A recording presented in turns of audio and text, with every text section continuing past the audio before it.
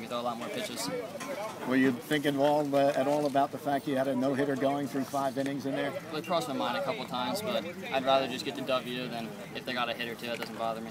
Well, you had yourself a perfect game today. We thought you really threw extremely well. Thank You you. were in control all the way in the ball game. And I guess in that 7th inning a little bit, maybe getting a little bit tired at that point. Yeah, I mean, I came out, I threw my pitches to, I knew we had a 7-run lead, so I just let them hit it to my fielders.